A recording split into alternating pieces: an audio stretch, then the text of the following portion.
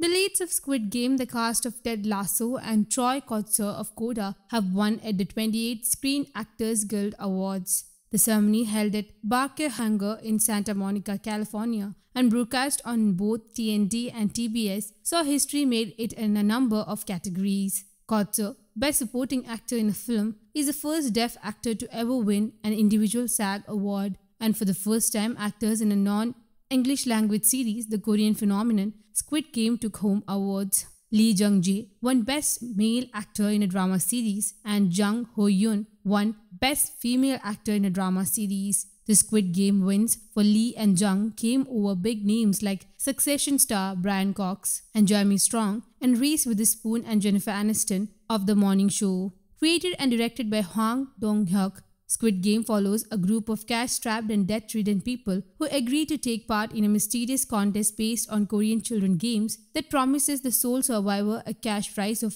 45.6 billion won, that is 37.8 million US dollars.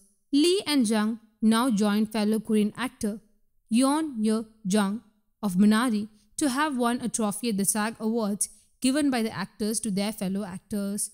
Lee, a massive star in native South Korea, courtesy of K-dramas like Chief of Staff and films, along with the God series The Face Reader and The Housemaid, appeared overwhelmed on his win as he accepted the award on stage and spoke with the help of an interpreter. "Oh my, thank you so much.